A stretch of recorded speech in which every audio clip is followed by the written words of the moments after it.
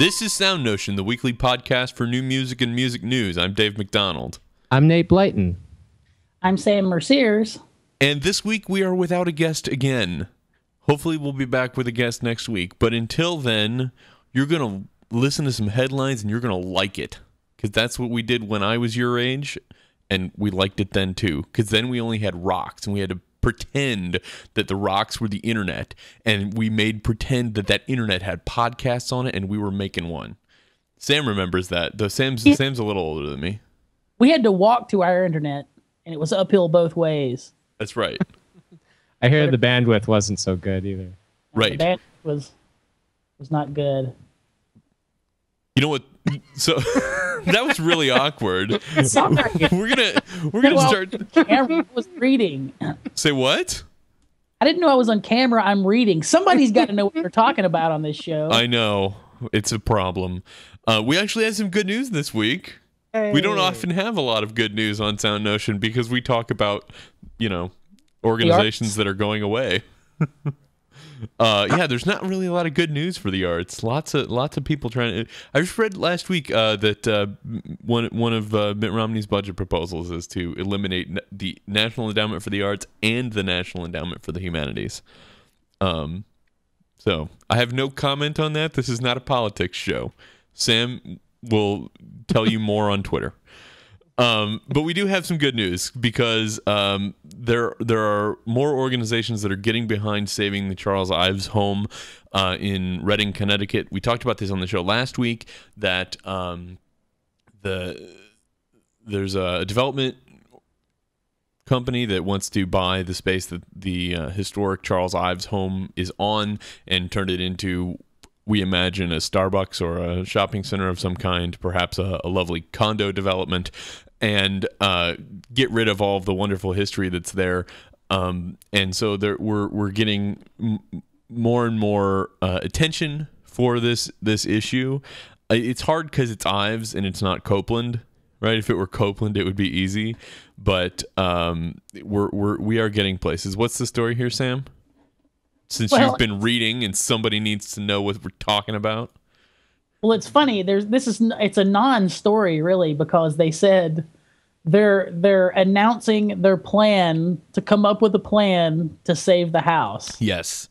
So they're announcing a future announcement. And you said this wasn't a politics show, but that's like right out of the politics playbook, isn't it?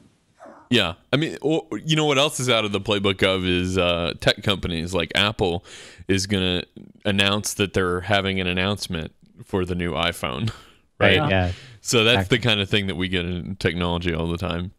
So, like Sam said, news might have been a bit of a stretch, but it's good to see that there are people who are trying to put their weight behind saving the home of one of the most important American composers.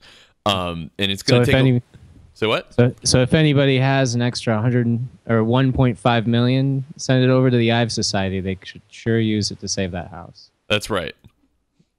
Right.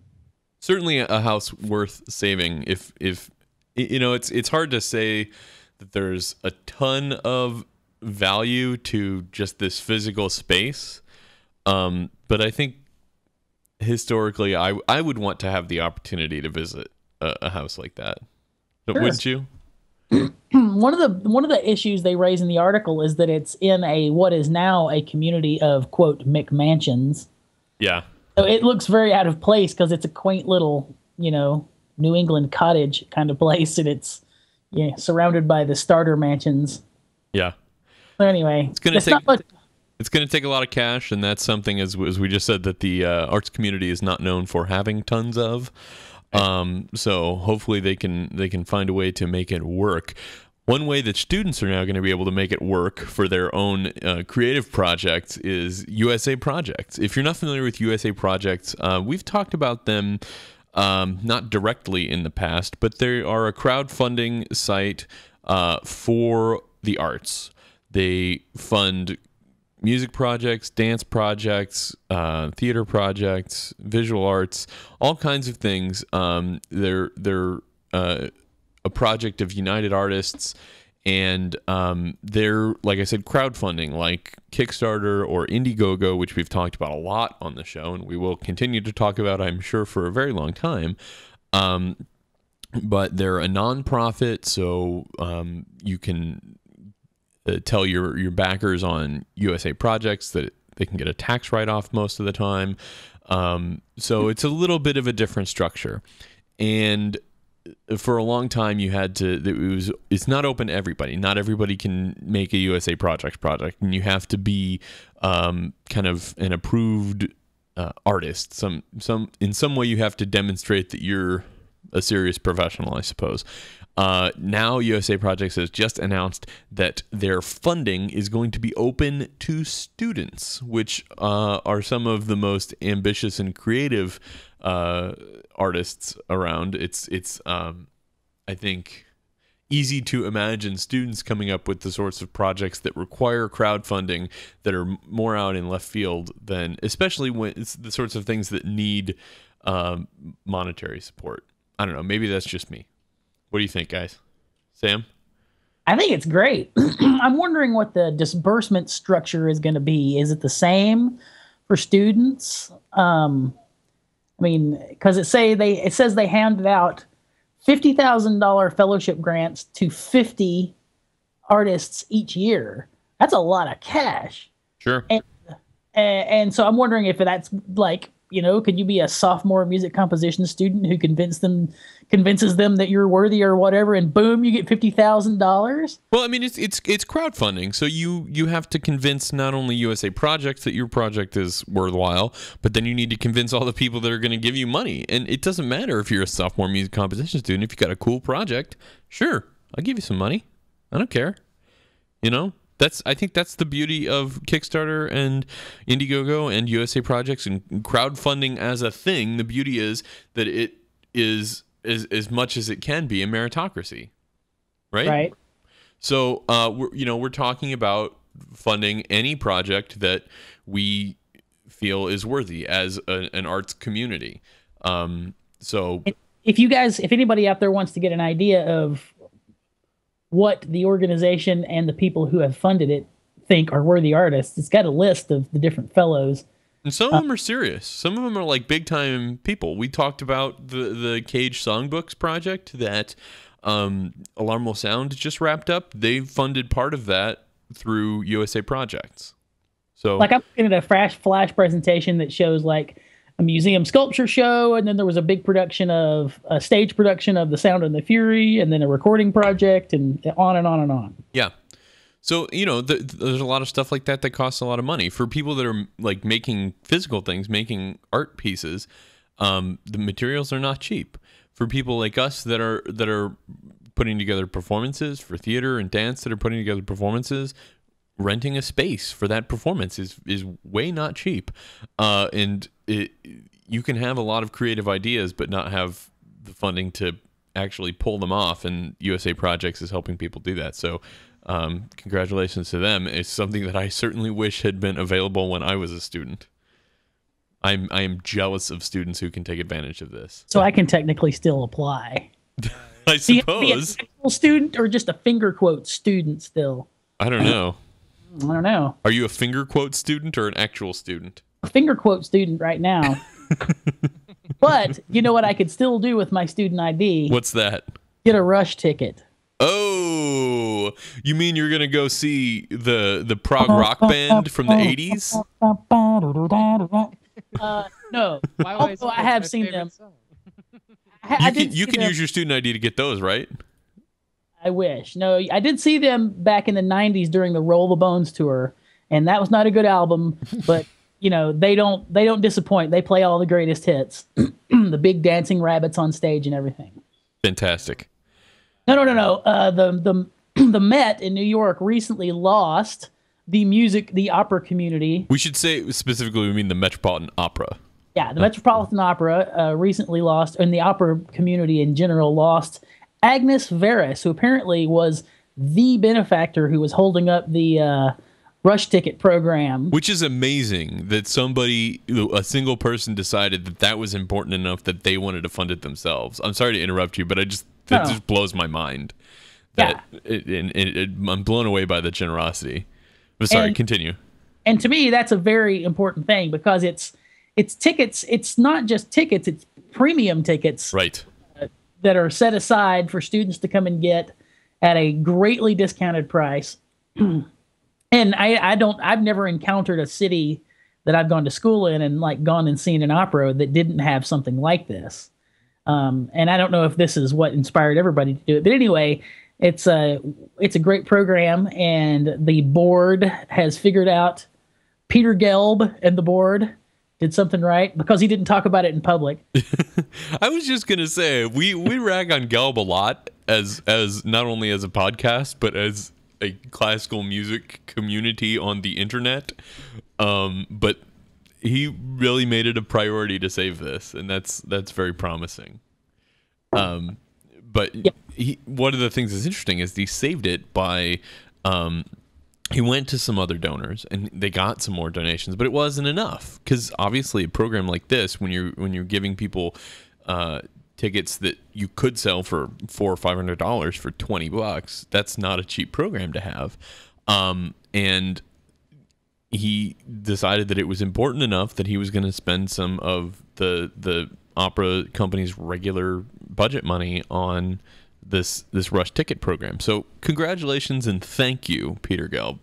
I know as a person who until very recently had a valid student ID, I used it to get into a lot of performances that I otherwise would not have been able to afford. So I don't know, is there anything else to say about the rush ticket program at the opera? Nope. So thank anyway, you, Metropolitan Opera. Thanks, Met Opera. Thanks, Peter Gelb. And hopefully this is a program that they can continue to afford to have for many, many years. One of the great things about having a single person involved is that single person is there to kind of maintain that drive, the importance. There's a person that's advocating for that specific program, and it's something that could easily go away. So we hope that there's somebody within the Met Opera organization that is still going to be the advocate for the rush ticket program going forward. Go ahead, Sam. Go ahead, one of you. I can't hear what you're saying. That was Nate, but his volume has disappeared for some reason. I was just saying that I hope that people continue to use these as well. So everybody go check out. Yes. If you're ever in New York and you want to go see the opera, take advantage of their rush ticket program so that they know that it's something that people find valuable. If you don't look 14 years older than your student ID picture, then if you're smart, you still carry in your wallet to get movie cheap tickets. And have you? That's movie right. tickets, man. That's Sell them right. out every time.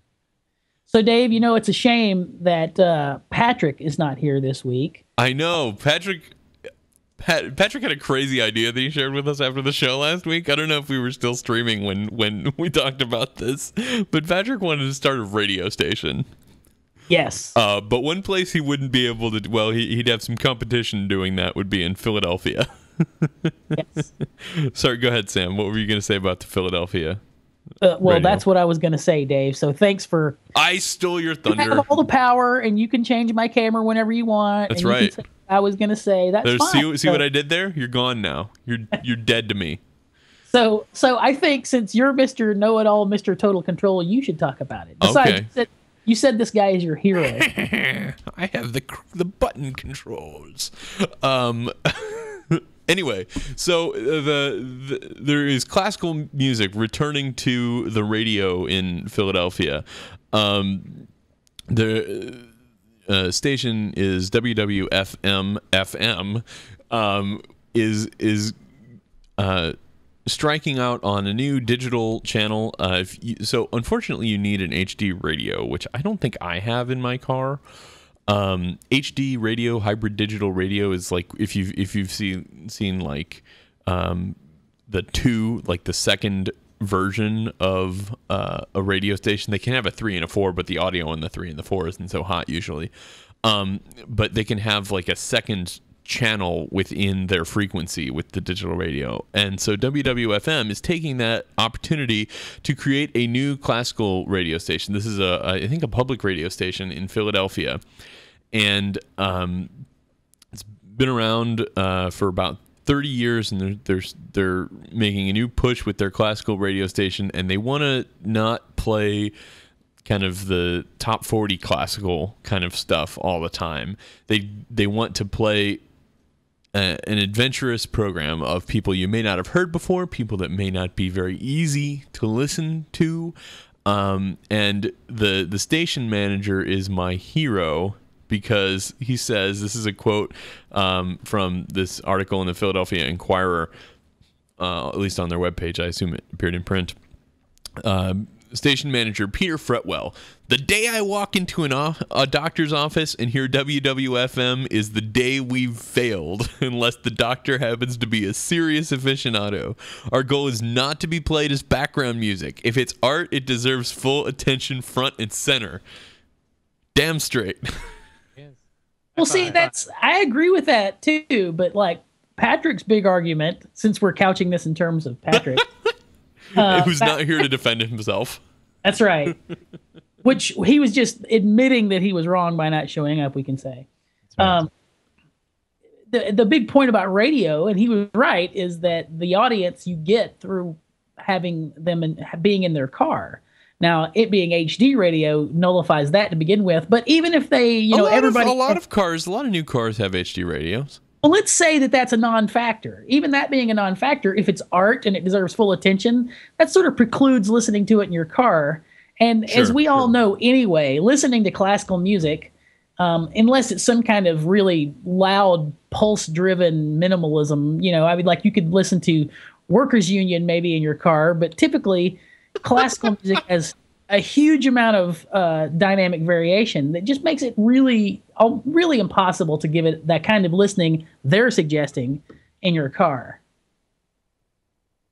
That's true, but the car is not the only place to listen to radio, right? I mean, I know that's the way most people listen to radio, and people aren't gathered around their transistor radios in their living room listening to music anymore, but you could do, well, not your transistor radio and get the digital station, but you could do that. And with most of these radio stations, they're also streaming on the web, especially these kind of second and third and fourth tier digital stations are almost always streaming on the web, because so many people in the United States don't have. Now, if you're listening to this in Europe or somewhere else where the frequency bands are a little bit more crowded, and the digital stations, those hybrid digital second and third and fourth stations, are more common, most cars do have that option. But in the U.S., it's still not super common. What were you going to say, Nate?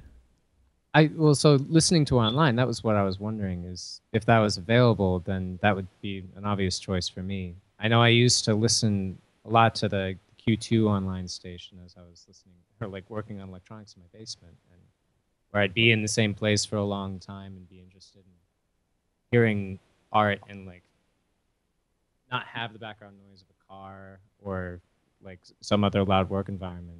Yeah. Nate, can you get a little closer to your mic? Did you hear any of that? I heard most of it. It was just a little in and out. Okay. So yeah, I mean, I think you're absolutely right, because we do listen to Q2. I certainly listen to a lot of web radio throughout the day. Listen to Q2, listen to Counterstream Radio from AMC and New Music Box. So you should check out those two if you do web radio. And then when you get a little bored with those guys, add WWFM to your rotation. There you go. So that's a very cool project, and we thank them for that, and I'll certainly be tuning into WWFM in the coming weeks. I have no artful segue into this next story, but it's Sam's favorite. Well, I was just looking for some stuff this morning, and I came across a I want to say sad, because just the imagery makes me sad. I don't think I could help myself when you see pianos being just hurtled off the back end of a truck. The story is about basically talking about the place that pianos have in contemporary culture and contemporary economic culture.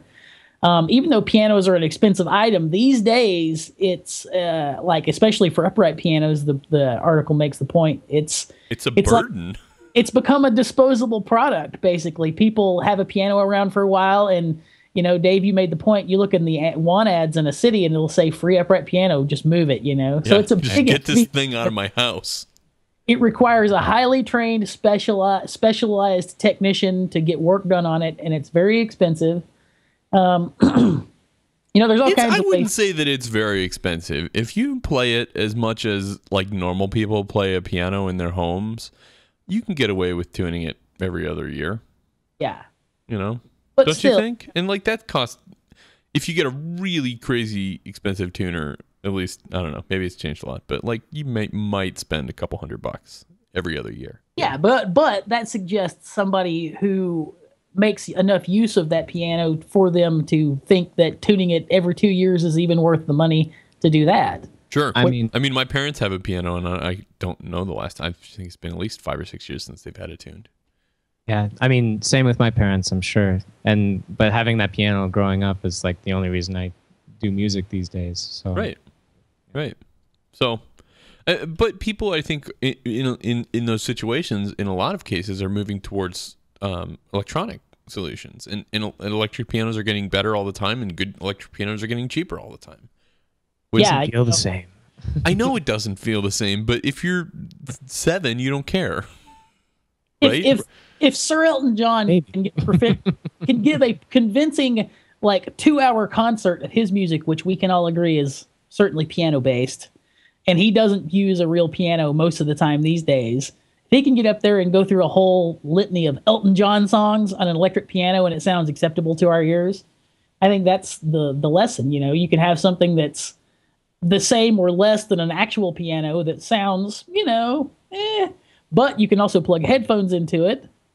So I don't know. It's it's not like a required item in contemporary culture. It's That's right. I mean, it used to be like a standard thing. Like you go into any home today, there's a television in the living room. You go into any home 60, 70 years ago, there's a piano in the living room.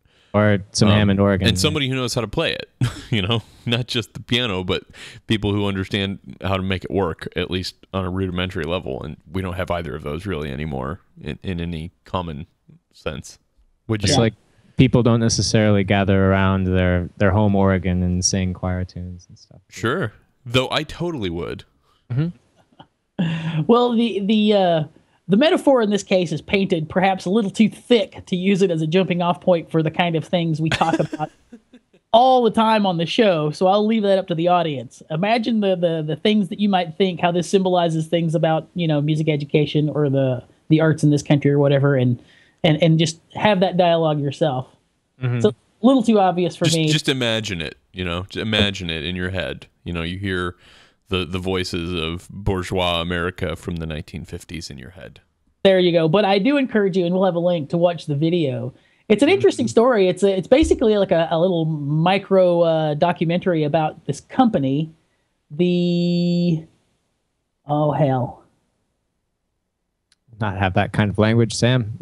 Well, anyway, it's a piano moving company, and the Meehan piano movers.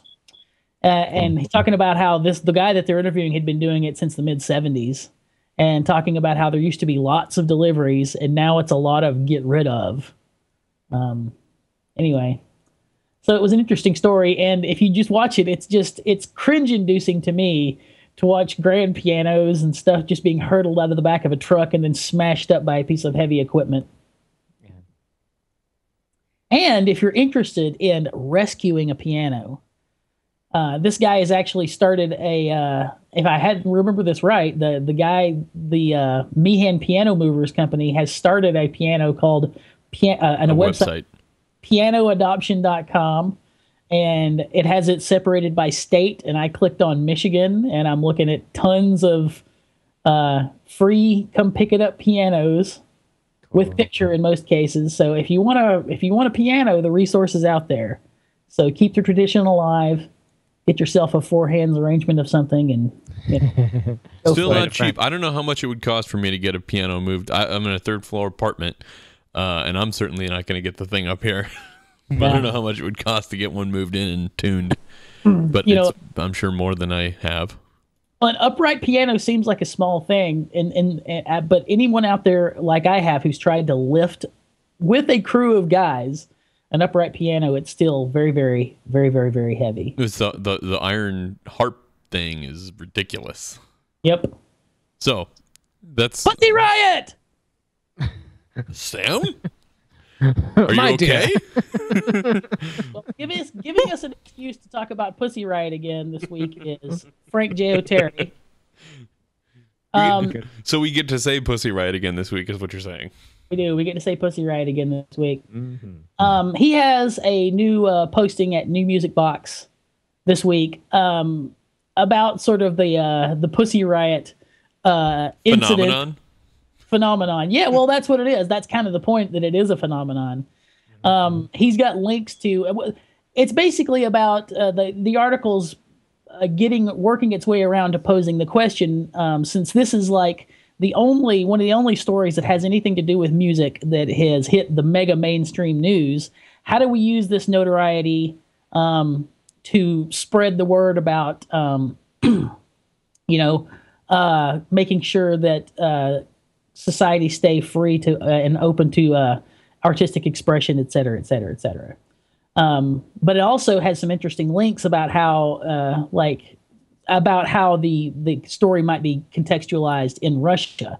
How most of your average citizens in Russia agree with the ruling, and how they have the article says a world famous band with a 6-song oeuvre. Like they have 6 songs that they've produced that you can get, and now they're world famous, and everybody knows who they are, and everybody's saying we support them. Sure, but they're also in jail for 2 years. Yes. How are they going to take advantage of their newfound fame? Well, according to the descriptions of how they were, they're ready to take their 2 years with pride, because they were still defiant when the verdict was being handed down. And think about when they get out, too. Yeah. So anyway, they got a big show planned in Berkeley. Yeah. Right. So O'Terry is asking the question. I'll ask it the way he asks it. As the only mega news story in the mainstream media that has any connection to music, how can we channel this broad range of public support into overall support for creative expression, and ensuring that it is properly respected and nurtured all over the world? Dave, take it away. What? That's... I think that's kind of my response, too. Like, what? I mean, I don't see what classical music has to do with this. And I don't mean... He says in the article somewhere, like, this is kind of not exactly the purview of this publication. But I think it's interesting, so I'm going to write about it, which is great. That's how internet publication should be. Well, I felt inspired to talk about his piece, not because I'm like, yes, because my feeling was, huh? Yeah. But I do have some thoughts on it. I mean, I think it's interesting. I don't really feel that strongly about it. Well, I think the point should be made that it is only barely a music story at all, really. Right. I mean, they could be architecture students who did something that along the same lines where they protested at a church and they're going to prison for it. Right. And I think I would feel the same as far as freedom of expression and that kind of thing. But them being a punk band, it makes me have them a little respect as a punk band, because they're doing something that's punk. But the overarching idea, they could be any kind of art form, and the repression that's going along is the story, not so much that it's music. Sure. Especially not in the way that we on this show, being highbrow music people, talk about music. Yeah. Have either of you ever made a piece that would have been like in danger of being censored for anything? Sam? I've intentionally used pieces that and put them out there to be heard publicly that violate copyright. Sort of, using unapproved samples as a way to sort of see if anybody knows or cares or says anything about it.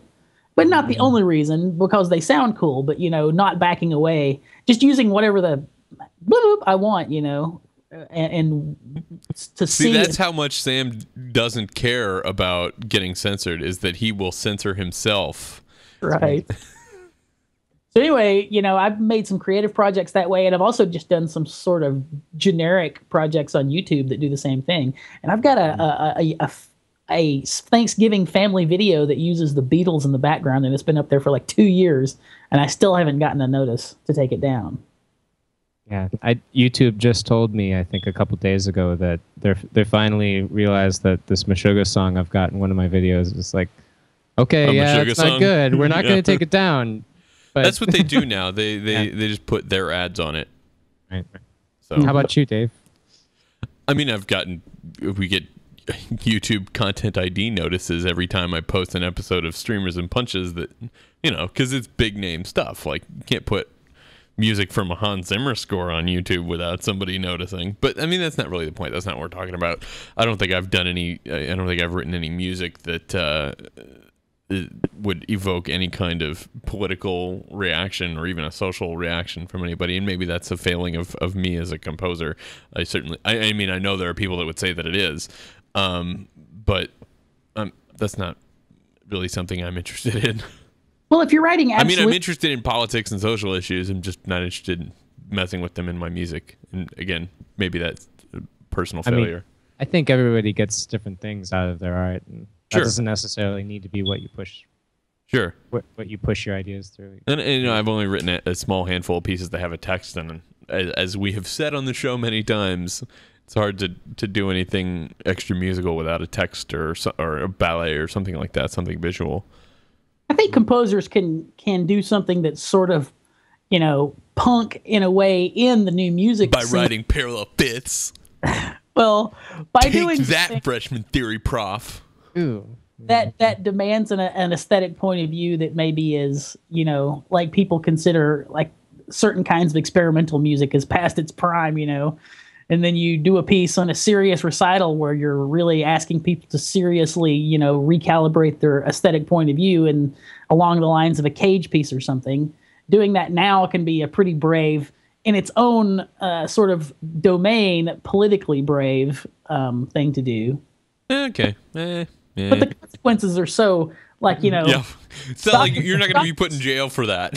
Dr. So-and-so thinks you're a hack now. That's like the worst repercussion of this. You're certainly not going to get thrown in jail. Get 30 frowns at worst, yeah. Now, if I could write a piece that was so ugly and alienating in this country that it got me thrown in jail, that would be something. I don't know what that piece would be. I don't know. Maybe hack into a public address system somewhere. Probably some choir. Yeah, you'd have to. It would have to involve breaking some other law. Yeah. I think Guar already did that kind of thing. So, is it time to get to our pick of the week, Sam? The pick of the week. That's nice. That was a little different from last time. I like it. So our pick of the week this week, we don't have a piece of music for you, but we do have a new, I don't know what you would call this, a new feature, perhaps, of SoundNotion. We finally figured out how to make a cool playlist on Spotify that we can all share. So if you go to Spotify, we'll have links to this in our show notes, and maybe we'll put it somewhere real prominent that it'll stay obvious all the time.